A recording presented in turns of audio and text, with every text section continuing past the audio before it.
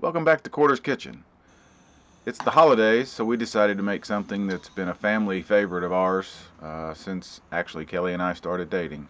This is something she made for me probably the first time she cooked for me. Then she spent all day making everything from the sauce to the crepes to the cheese and rolling it all up. This time she decided to skip the sauce making stage and just went with the rest of it.